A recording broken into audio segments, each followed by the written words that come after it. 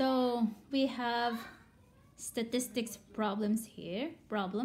So we have the data set 24, 31, 12, 38, 12, 15, 12, 28, 16, and 32. We usually call this data X. So we usually call the row data X. So the instruction is to find the mean, median, mode, and the standard deviation. So to find the mean, so this is equal to the sum of x, so these are the x, times n, or the number of data points. So this is equal to, so we have 24 plus 31 plus 12 plus 38 plus 12 plus 15 plus 12 plus 28 plus 16 plus 32. So now this is divided by n, or the total number of data. So we have 1, 2, 3, 4, 5, 6, 7, 8, 9, 10. So we have 10 data points. So this is equal to, so we use our calculator. So we have 24 plus 31 plus 12 plus 38 plus 12 plus 15 plus 12 plus 28 plus 16 plus 32, and this is equal to 220, and this is divided by 10, so this is equal to 22. So the mean is equal to 22. So this is the mean. So now to find the median,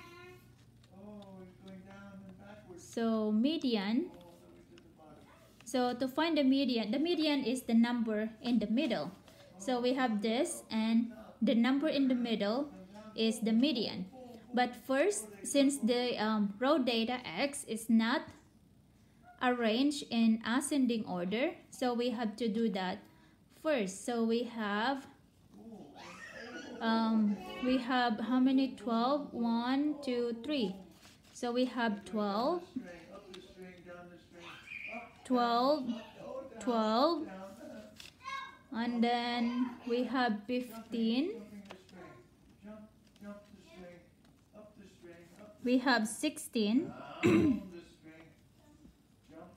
and then we have 24, and then 28, and then 31, 32, and then 38. 2, 4, 6, 8, 10. So we list the data in ascending order. So now the number in the middle is the median. So since this is an even number, so we take the two numbers in the middle. So we have, so the number in the middle is 16 and 24. So since this is an even number of data points, so we have 16 plus 24, and we divide it by 2, and this will give us the median. So we have 16 plus 24 divide 2 is 20. So the median is 20. So on the mode is the most popular number. The most popular number. So the most popular number is 12 because there are 3 of them. So there are 3 12s, 115, 116, 124, 128, 132, 131, and 138. So the most popular number is 12. So mode is equal to 12. So now to find the standard deviation, we need to make columns. So we need, so this is x.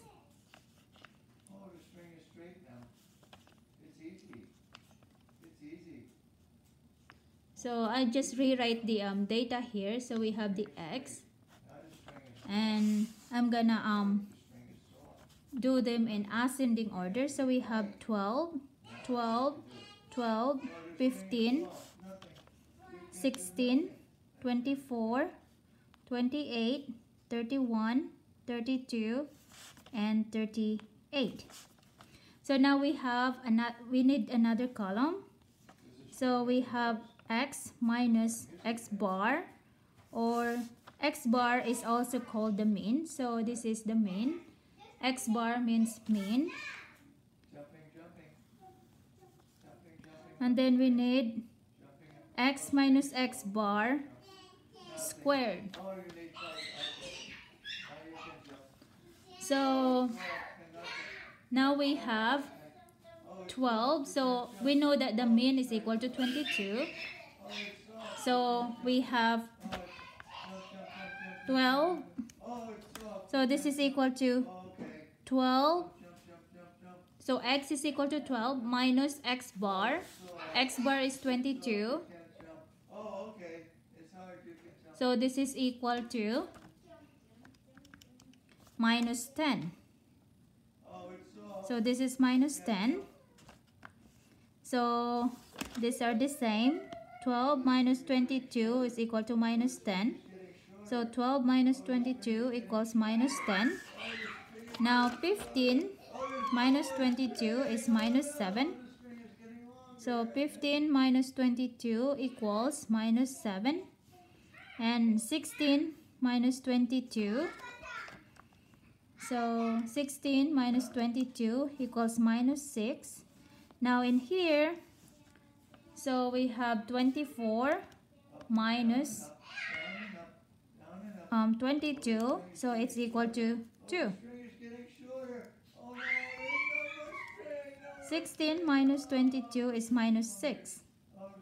So now, and then we have 24 minus 22 is 2. So I just write down 2 here. This is 24 minus 22 is equal to 2. So 28 minus 22 is 6. So this is 6. Then 31 minus 22 is 9. And then 32 minus 22 is 10.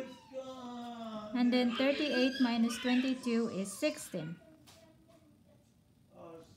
So this is how you do x minus x bar. So 12 minus the mean. So now we square x minus x bar. This means that minus 10 times minus 10. So we have minus 10 times minus 10. This is what square means. So 10 times 10 is a 100. And there are two minus signs, so it's positive. So basically you just square the number. So this is 100. So that means this is also 100. And this is 100. And 7 times 7 is 49. And 6 times 6 is 36. And then 2 times 2 is 4. And then 6 times 6 is 36. 9 times 9 is 81. And then 10 times 10 is 100.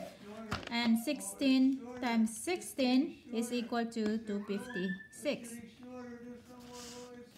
So, and then we need the sum. So the formula for standard deviation is equal to S is equal to S for standard deviation for sample, the sum, so the square root of the sum of x, I use x, so x minus x bar squared all over n minus 1. So we need to sum x minus x bar squared. So this is the column x minus x bar squared. So we need to sum this. So we add this. So we have 100 plus 100 plus 100 is 300. Plus 49 plus 36 plus 4 plus 36 plus 81 plus 100 plus 256 is equal to 862. So now we just plug in into the formula. So the square root of 862 all over n is equal to 10. We know that. So there are 10 data points. So 10 minus 1. So got 10 minus 1. So this is equal to 862 over 9. So this is equal to 95.77, say 8. So now we take the square root of this, and it's equal to 9.79. So the standard deviation is equal to 9.79. Now the variance is the square of the standard deviation.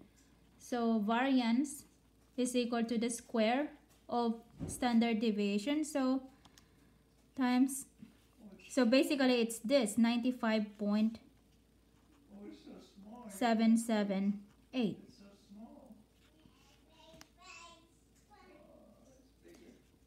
Or we can just 9.79 times 9.79 is, you will go back to the, it's equal to 95.8 because I rounded off, so it's this number.